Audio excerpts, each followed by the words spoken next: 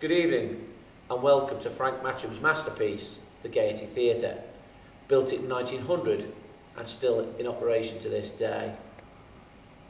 The Gaiety Theatre has a plethora of ghost stories, and Isle of Man Ghost Tours are delighted to take you on an experience you'll never forget.